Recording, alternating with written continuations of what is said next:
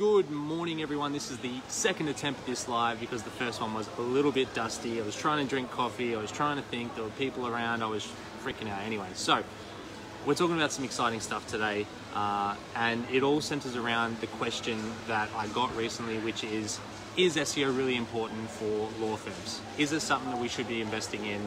Josh, talk to me about that. That made me think about a couple of things, and there are two key reasons that you should absolutely be investing in SEO, and they kind of interlock in a little bit in a couple of different ways. It's lovely when things just interlock smoothly, just like that. And I'm going to take you through both of those reasons in this video, so definitely stick around if you are a law firm, especially if you haven't invested in SEO before and you're thinking, should I do it, should I not do it? This video is going to answer all your questions, and if you do have questions while you're watching this live, put them in the comments and I will stop everything that I'm doing and I will be thinking about you and I'll answer your question. If you're watching this replay, hashtag team replay in the comments and let's get it going.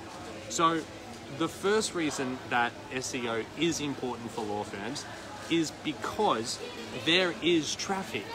There are specific keywords that are related to your areas of practice that people are searching on Google. Right? And Yahoo and Bing, but mostly Google. Let's be honest. What we're thinking about is Google, and there is traffic there. You know, there are so many different combinations of keywords that are related to family law, criminal law, business law. There's so many different things. The traffic is there, right? It's not like we have to go out there and try very hard to find the people that are relevant to your law firm.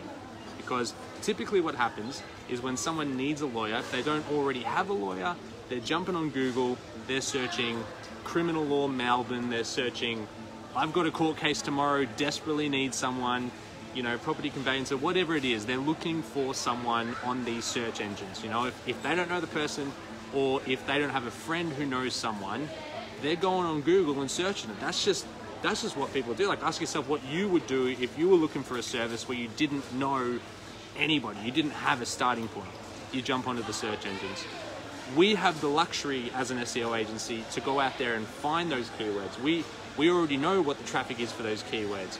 We already know, based on our understanding of human behavior, what someone's thinking when they're searching those keywords. So we can create very, very strategic campaigns based on the kind of keywords that we go after. So that's the first reason, that there actually is traffic already.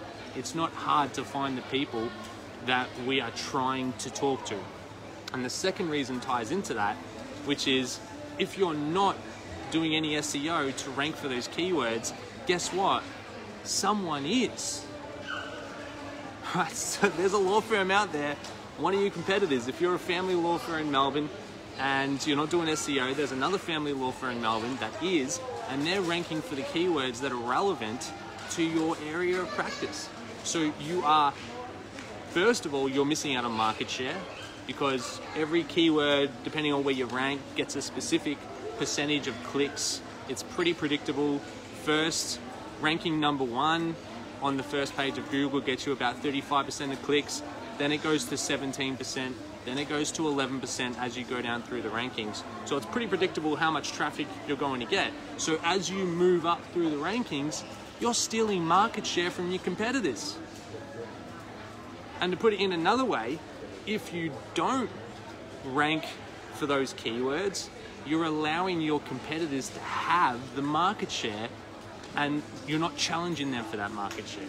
And that's why SEO is important, is because the traffic is there always. The traffic is always there, and there's always a law firm that is ranking for that traffic, which means that they're getting those people come to their site when they could be going to your site or someone else's, okay?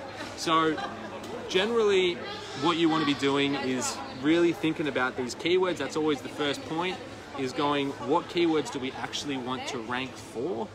And then challenging your competitors for those keywords so that you can steal market share from them. It's an absolutely beautiful space. I absolutely love it. SEO is predictable. It's a short-term marketing strategy. I really don't like when people call it a passive marketing strategy, because it's not. There are keywords that are easy to rank for, less difficult, less competition, and you can get very, very high up in the rankings for those very, very quickly.